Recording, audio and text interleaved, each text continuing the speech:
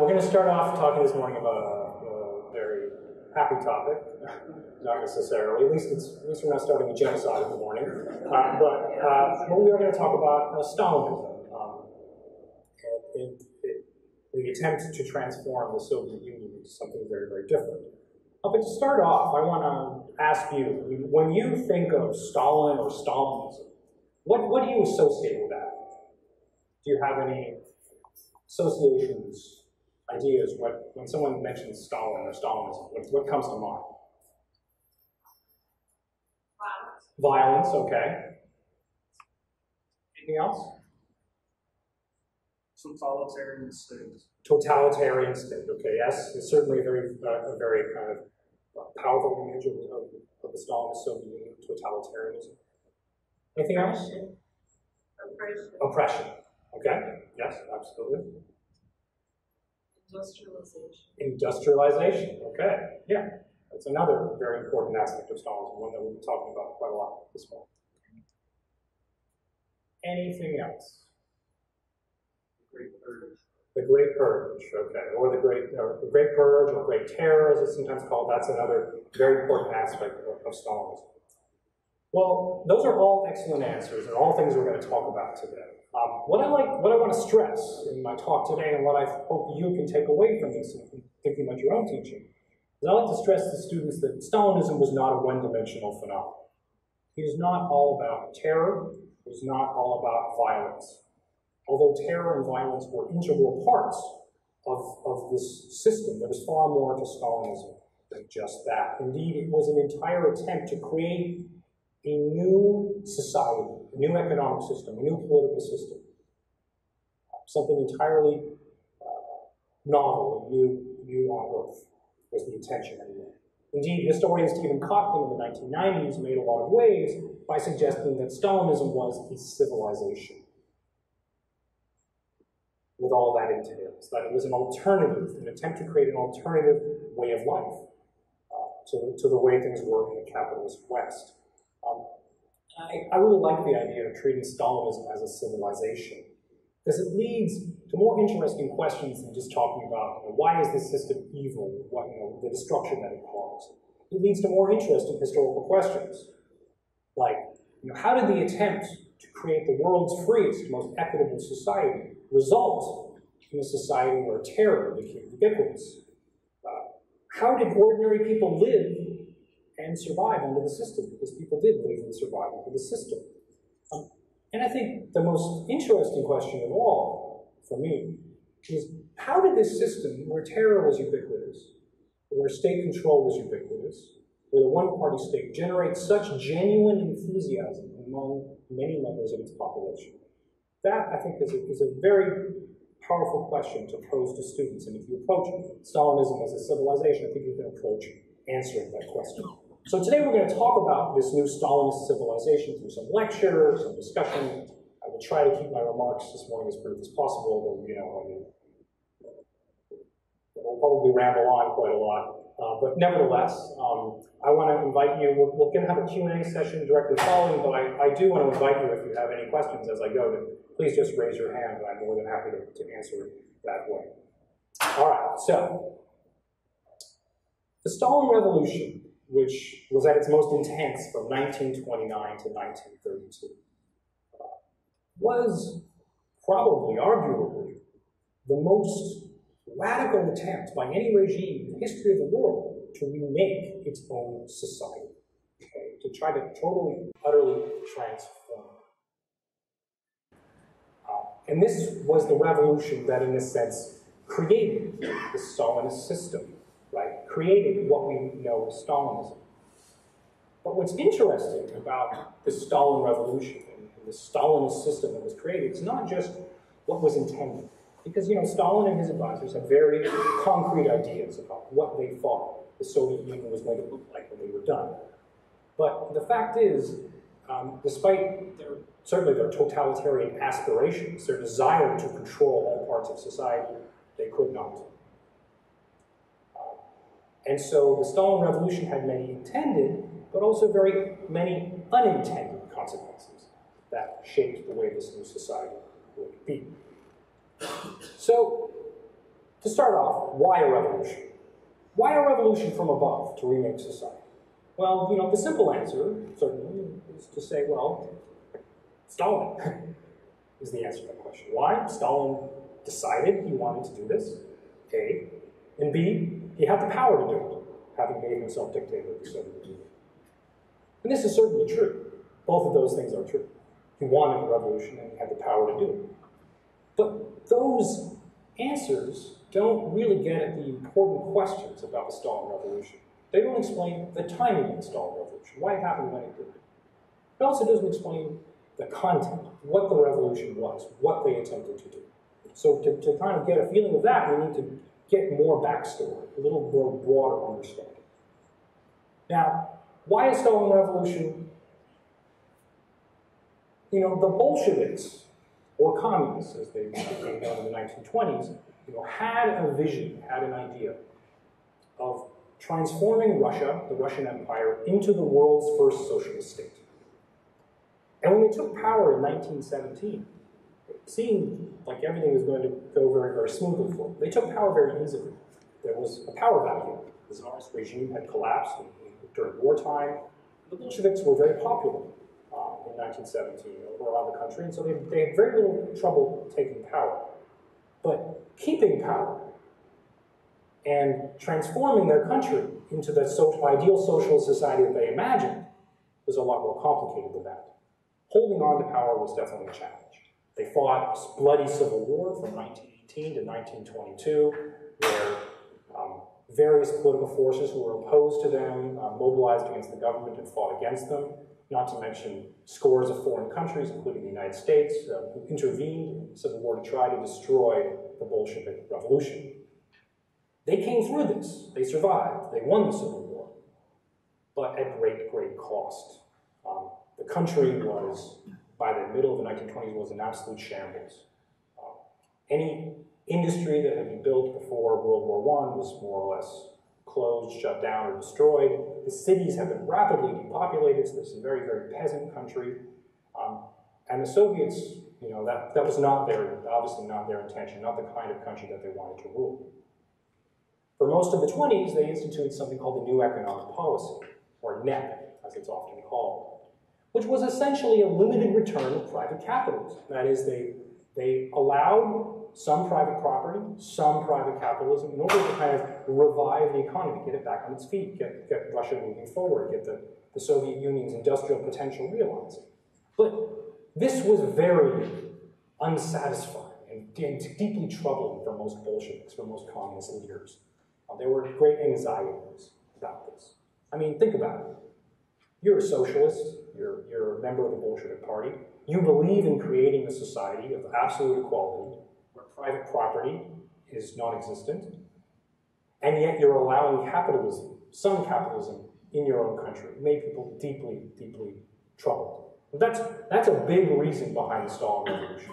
It was essentially an attempt to kind of reverse this, what many saw as a drift towards capitalism, to seize control and truly transform the Soviet Union into a socialist country.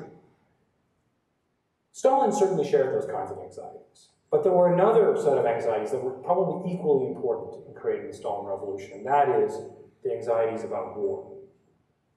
In the 1920s, Soviet leaders, Stalin, certainly above all others, believed that the Soviet Union was encircled by capitalist enemies intent on the country's destruction. That at the first sign of war, the first opportunity would wipe it off the map. And in a sense, Stalin was right. The Soviet Union had few friends in the 1920s. It was hardly even recognized by many countries. And so you know, Stalin talked constantly kind of capitalist encirclement, a jungle law of capitalism, that if the Soviet Union did not modernize, did not industrialize, would be destroyed. Okay, so these are really the two most important preconditions. One, anxieties about the creeping return of capitalism, but second, also this threat of war, which they felt was very real in the 1920s and become even more intensive in the 1930s. And so Stalin, in 1929, launched what he called the Great Break, which was essentially the Stalin Revolution. But what did this involve? This was a revolution from above that involved two big components. The first was collectivization. That is, the transformation of all agriculture in the Soviet Union from private ownership and private farms to some kind of socialist collective farms. What those were going to look like was yet to be determined.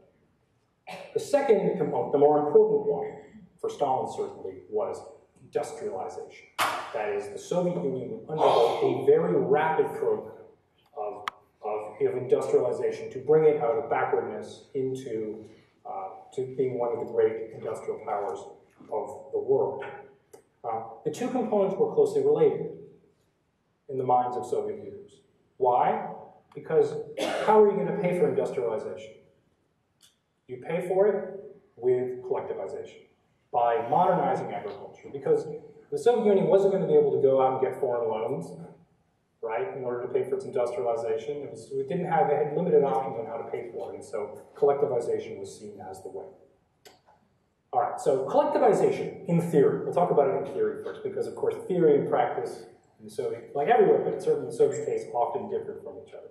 So in theory, all right, in theory, collectivization was intended to revolutionize agriculture, bring the Russian peasant and other kinds of other peasants out of backwardness, out of their old ways of farming that were very traditional, small farms with mechanization, and bring them into the 20th century with modern farming techniques.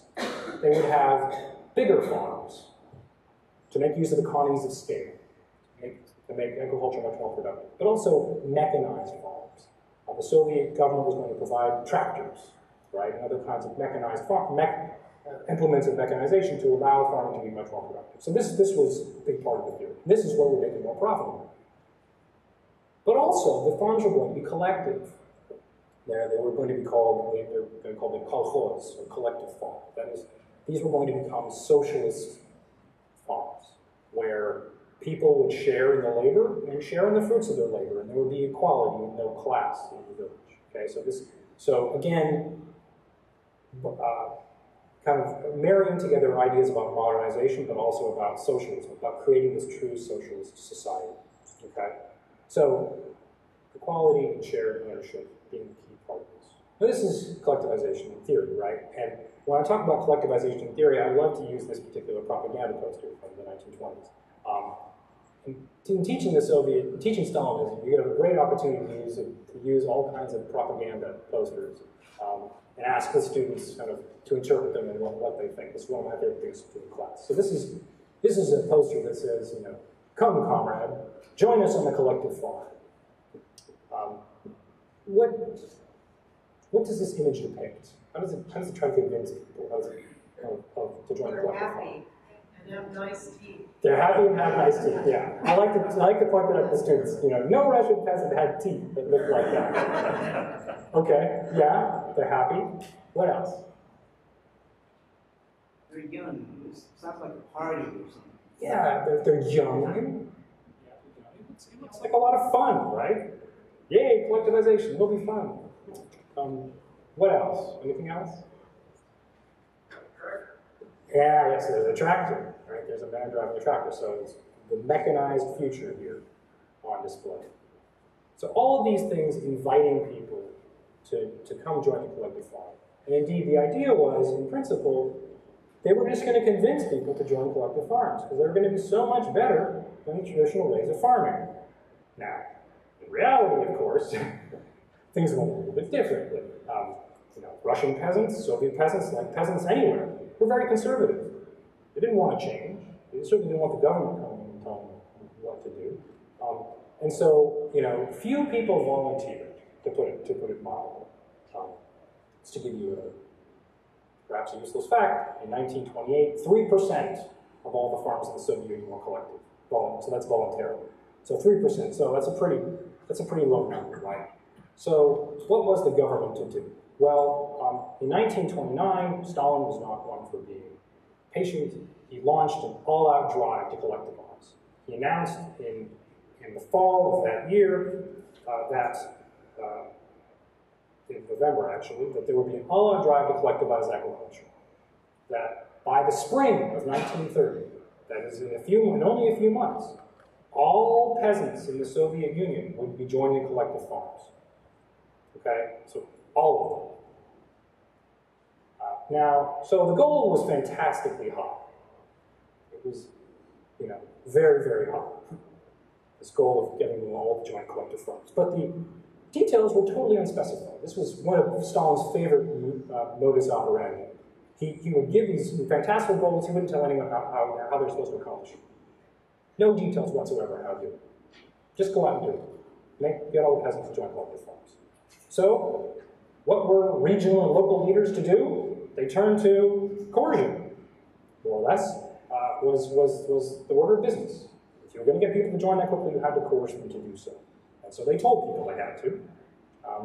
And if they didn't, well, they had them arrested, more or less. The results of collectivization were in many ways, were typical of the Soviet, of Stalinism. On paper, they seemed to be fantastically successful. By February 1930, 50% of all the peasants in the Soviet Union were in collective farms, which was, well short of Stalin's goal of everyone, but still pretty amazing, right? 50% in 3 months. That looks great, doesn't it? And they could all pat themselves on the back that they've done such a particularly good job. But the reality of this was that there was, in fact, a war going on in the country. A war on the peasantry. Okay, a war by the government against its own peasants. They sent soldiers, they sent volunteers from cities to go out and collectivize agriculture. And it was violent. There's absolutely no question about it. It was indeed verging at times on civil war, one might call it. Particularly, a group of people called kulaks were targeted. Does anybody know what a kulak was? Somebody that needed to be a wealthy farmer. Yeah, someone they deemed to be a wealthy farmer peasant, right? But the important phrase here is deemed, right? Because kulak was a notoriously slippery term. What did it mean? What was a rich peasant? I don't know. How do you measure it? Is it because you have 1 horse, 2 horses, 5 cows? Is it because you employ hired labor? I mean, so it was a very fuzzy term. And, this was used to the advantage of the authorities, certainly, right? So they could simply, you don't like someone? Yeah, they're a kulak. So round them up. But it wasn't just the government that used it, by the way. Villagers, Russian peasants, very smart, very devious, They had people in their villages they didn't like, they had them declared kulaks. The government would do their work for them, get rid of them. Okay? But this is a very, very violent process. If you were labeled as a kulak, you were, in virtually all cases, deprived of your home, all of your property, and in many cases deported elsewhere along with your family. Sometimes arrested, also. So, to give you some idea of the scale of this, in 1930 and 1931 alone, 1.8 million of these so-called kulaks and their families were deported to Siberia and the far north. And I'm not going to get into this in too much detail, but the conditions where they were deported to were not exactly ideal. They were more or less dropped off in the middle of nowhere and said, okay, build yourselves a village and survive. So, and many of them did as resourceful peasants, but many of them did not. There was open resistance by many peasants. Because, like I said, this was a war. There was murder of officials. There were open demonstrations and protests. More often, resistance was not so direct. It was a little more hidden. People simply didn't cooperate. They didn't work very hard. The kind of traditional techniques of resistance. Probably the most important form of resistance was flight. That is, over 10 million peasants left the villages. Rather than be part of collective farms, they left and went into the cities. Okay? Which is something that we'll be talking about more later. And this collectivization effort caused famine, or was one of the most important factors in bringing about a famine in 1932 and 1933, in which several million people died.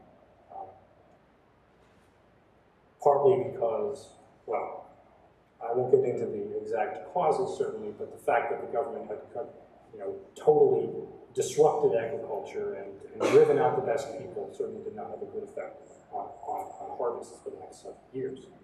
Now, the regime considered collectivization to be a success, at least publicly it did. For all of its problems, for all its violence, Stalin believed that he had achieved the key goal that he really wanted out of collectivization. That is, he had brought the peasants under the control of the state. Rather than deal with 25 million individual peasant farmers, he could now deal with,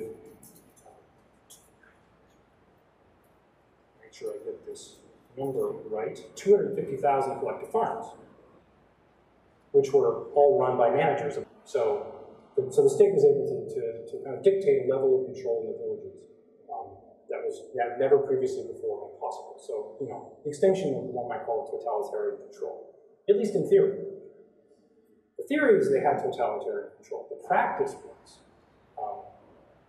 they had little control over the peasants at all, actually, because the peasants, the reality of it was they destroyed Russian agriculture, they destroyed Soviet agriculture. The farms would never be productive. Nobody worked very hard. And so the harvests were never what the regime wanted and expected. And in fact, the only thing successful about collectivization, really, was that they allowed the farmers to keep small private plots on their land. And on those private plots, the peasants could grow whatever food they wanted and sell it on private market. And those private plots fed the Soviet Union, more or less, because they were so much more productive than any of the other land, because the peasants were actually interested in trying to farm intensively. So in any case, collectivization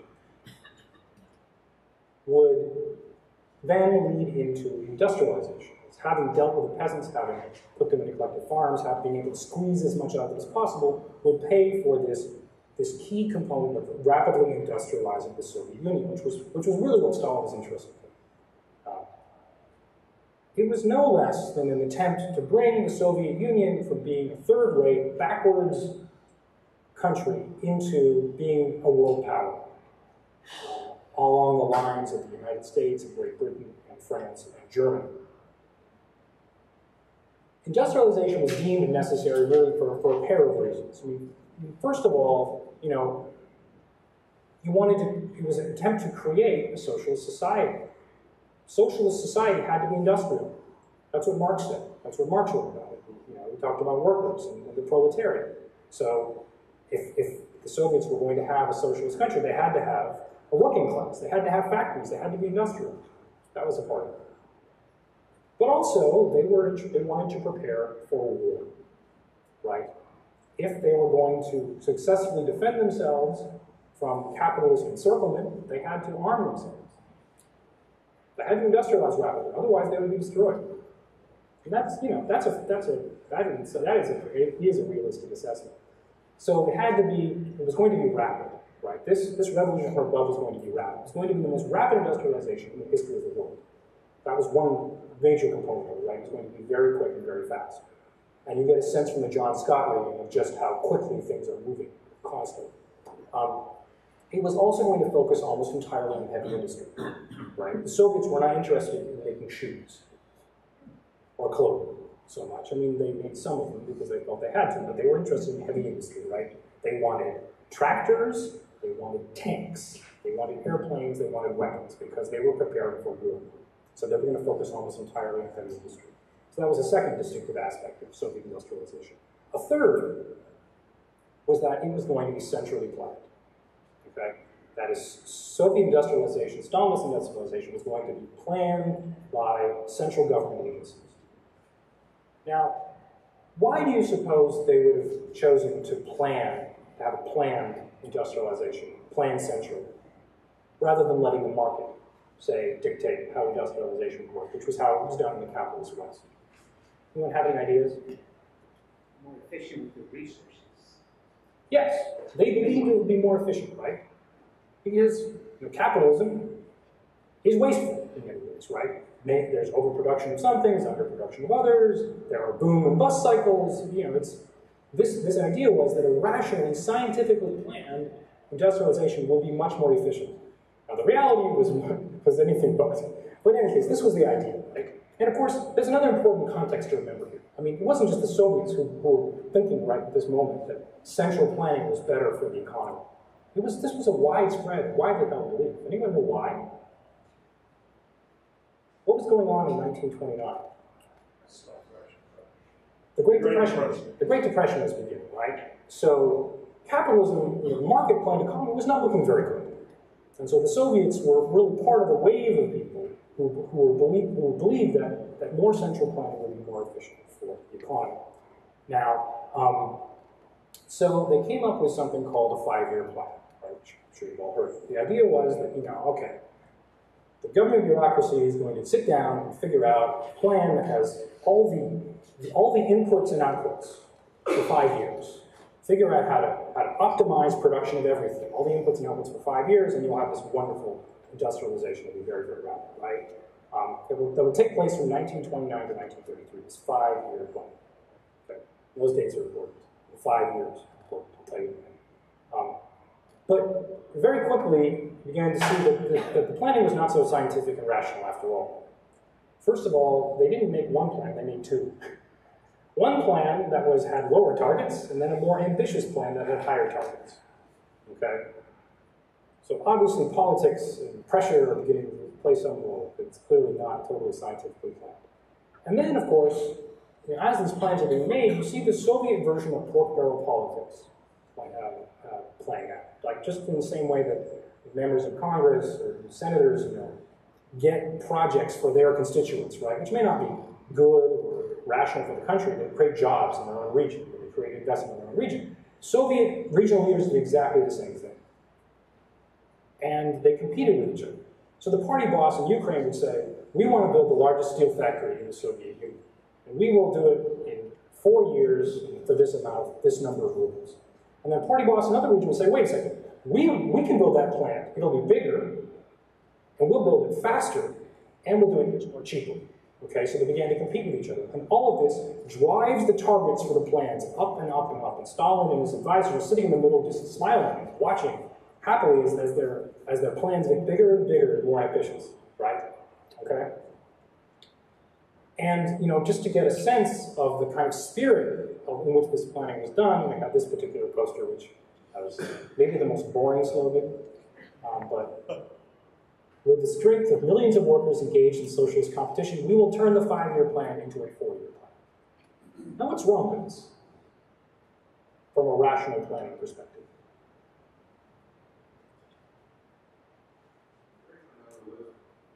Sorry? It's unrealistic. And it violates the very principles of planning, right?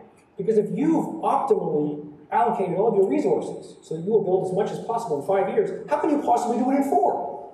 Right? It makes no logical sense. But this is the spirit in which the planning was done. And indeed, this is not a planned economy that took place that was created in the Soviet Union. It was a command economy. There were targets, and there were commands, and there were orders about how things were to be done, but it really wasn't planned in any kind of rational form. Okay? There was constant political interference, to push the targets up, to have people do things more quickly and more cheaply. And certainly it totally defeated the purpose of any kind of rational planning. To give you an example of the kind of effects of this kind of quote-unquote planning, this kind of command economy, I'll give you the example of the Stalingrad tractor factory. An ordinary Soviet factory that opened in 1930. Okay? It opened in June 1930 and was supposed to be able to produce 500 tractors per month. Okay? In fact, when it opened in June, 8 tractors rolled off the assembly line of this finished factory. Okay? 0 in July, 10 in August, and 25 in September. And this was not the worst of it. All of those tractors that had been produced all fell apart within the first 70 hours of operation. Okay? So this is what the result of this kind of command economy does. It leads to incredibly shoddy workmanship, constant breakdown, something that I think you certainly see in the John Scott Reef. All right, so results. Well, in 1935, as the kind of Stalin Revolution wound down, Stalin gave a famous speech that is often quoted where he said, he uttered the phrase, "Life has improved, comrades. Life has become more joyous as a result of this revolution."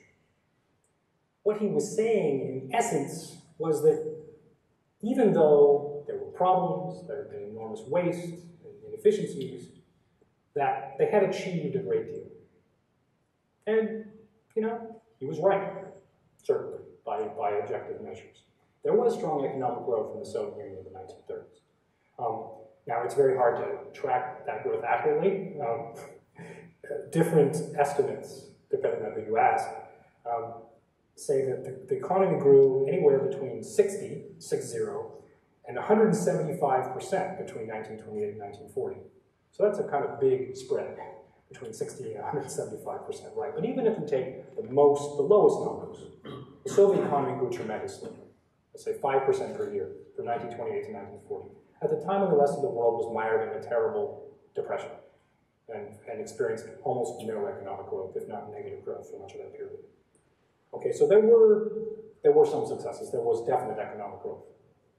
But there were many costs and unintended consequences.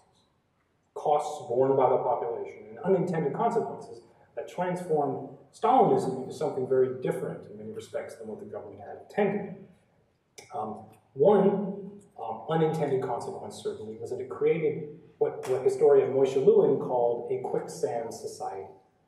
That is, despite our vision of the Soviet Union, of the Stalinist Soviet Union as a totalitarian society, of one where people had little freedom to move. In fact, people were moving all the time. Between 1928 and 1932 alone, 11 million or 12 million peasants left the countryside and went to the cities. So there's massive movement of people, major demographic shifts going on. And some of that the government liked, because they wanted more workers from their factories. But there were a lot of things that the regime did not like. Workers changed jobs constantly, moved around the country, took trains from place to place looking for better jobs. And so there was constant movement of people. It was extremely chaotic. This was very much an unintended consequence of the way that they had carried out the Stalin Revolution.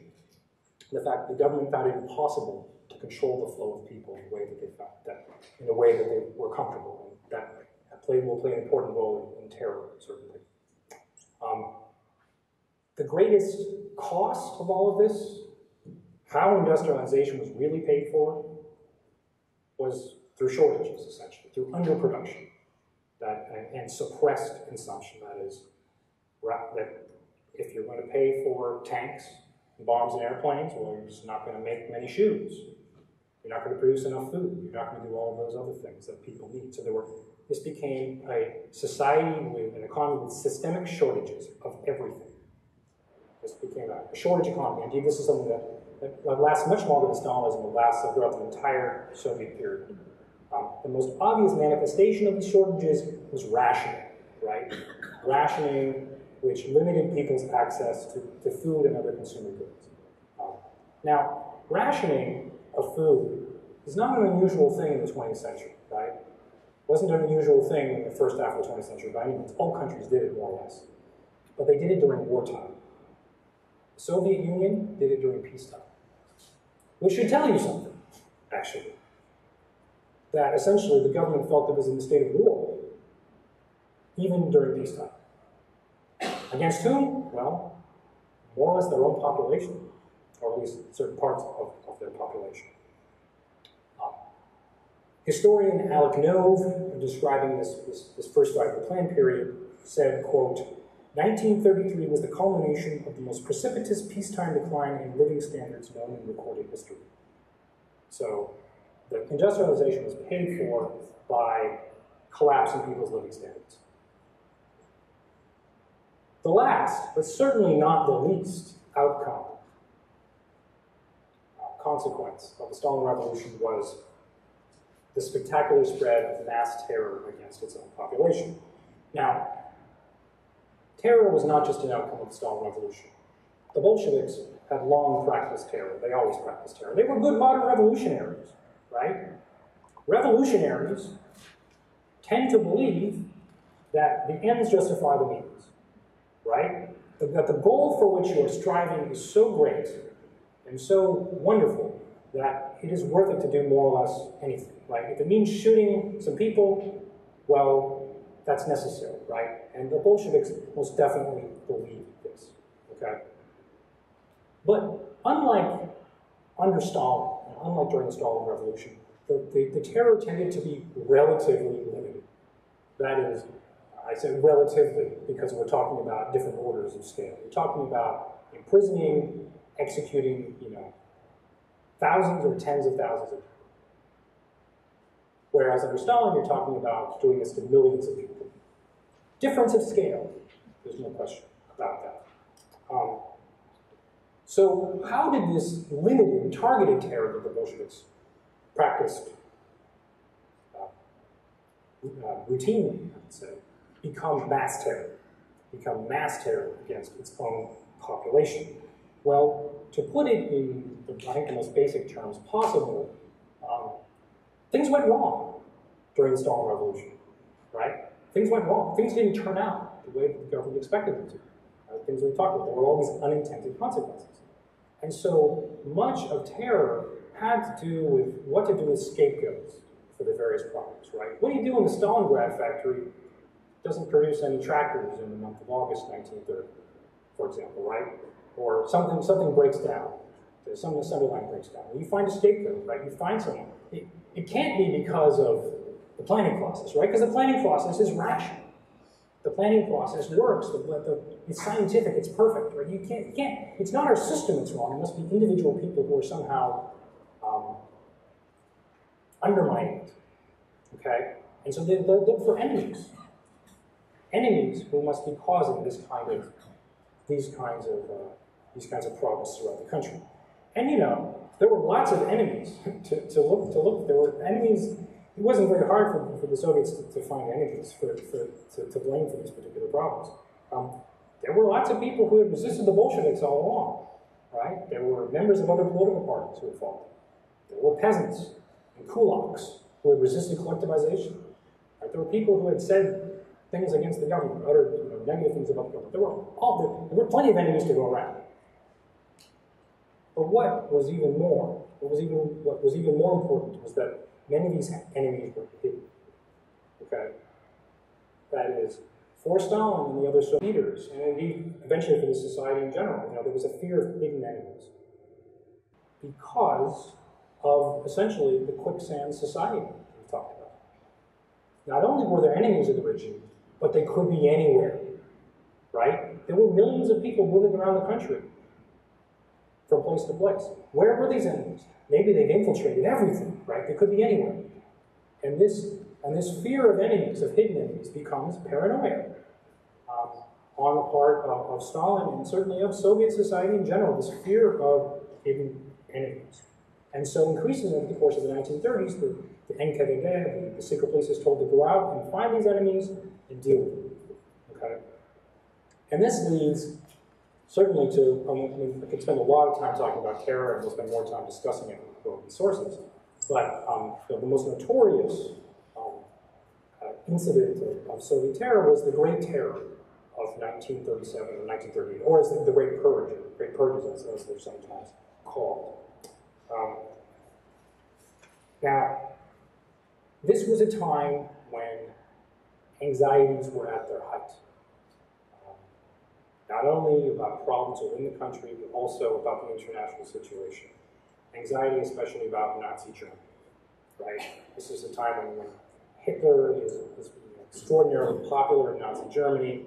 He's extending control. The Nazis are swallowing up more territory. They're beginning to talk about, and the Nazis constantly declared their intention to destroy the Soviet Union, to kill all communists. That's one of their most basic ideas.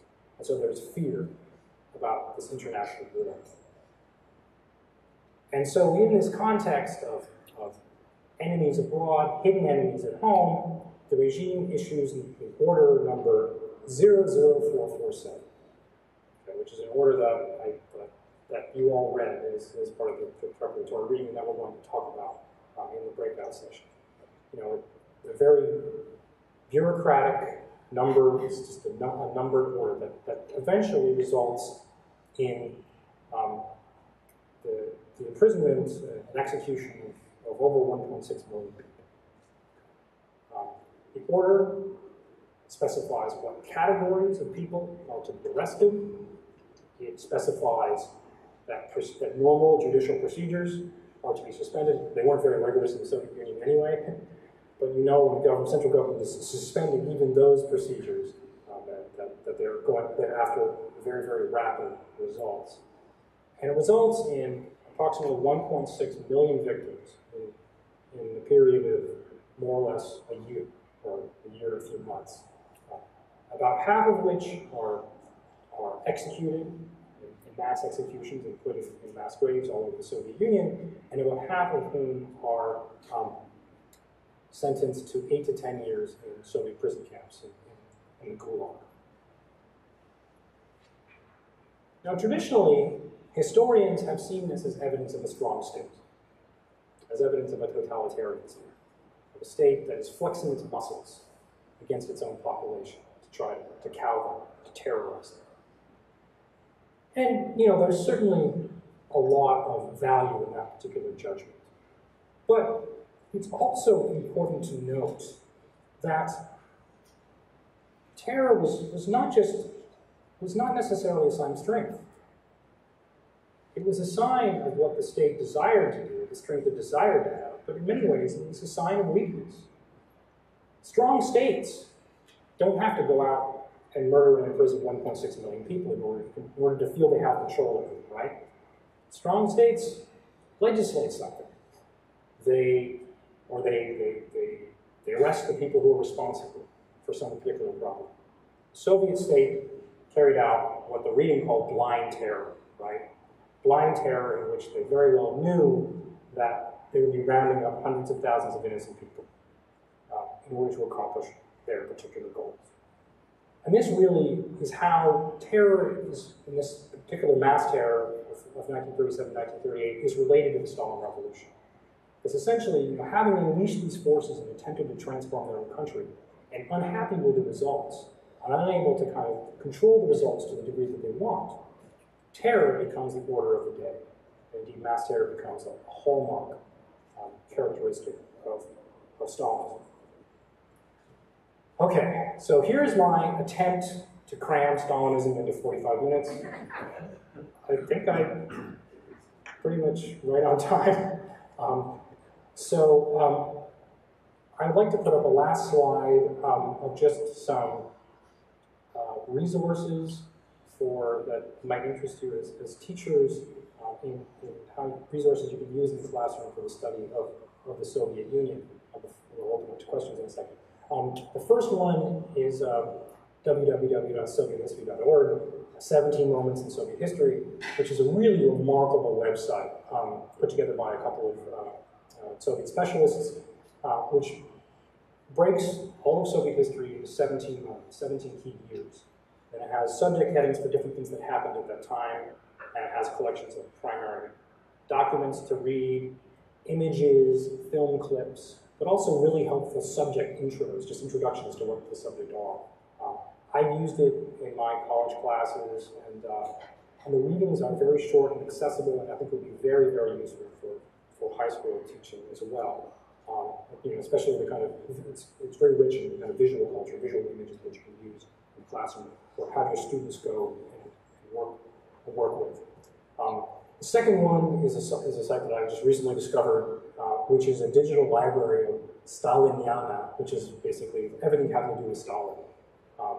Images, artifacts, all of those kinds of materials. It would be, you could have your students kind of pick an artifact and write about it and talk about it in particular. The last one, gulaghistory.org, which is an online exhibit, which was an outgrowth of an exhibit that was actually at several national parks in this country, Gulag, Many Days, Many Lives. And it's about life, everyday life in the Gulag. And this website is extremely rich. It has not only online exhibits that you can go through, but also an archive of images and documents and artifacts that I think are extremely useful for teaching.